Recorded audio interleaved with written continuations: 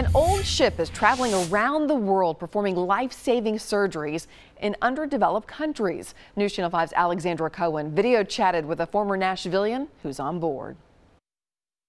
Elizabeth Harder was a nurse here at Vanderbilt University Medical Center before she took a leap of faith and went aboard a ship bringing health care to the less fortunate. These are some of the patients that Elizabeth has worked with around the world. But after surgery, they just kind of light up and you can see it, that they have like new hope. Hope is why she left her life in Nashville to be a missionary nurse on the Mercy ship in Cameroon, Africa. I was taking care of this man named Ernest, and he had a large mandible tumor.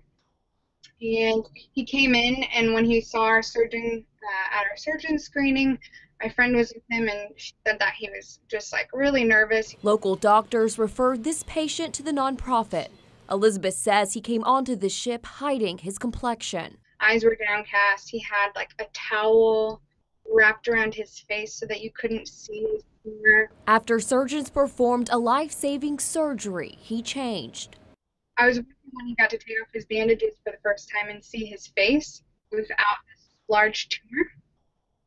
He was holding a mirror to look at himself, and it was just, you could see like kind of the shock at first. It's patients like this that have kept Elizabeth at sea for more than 2 years. Once you are kind of faced with that truth, it's really hard to turn away and to just leave. Mercy Ships is looking for more volunteers. We've posted a link to our website with more information. Reporting from Vanderbilt University Medical Center, Alexandra Cohen, News Channel 5.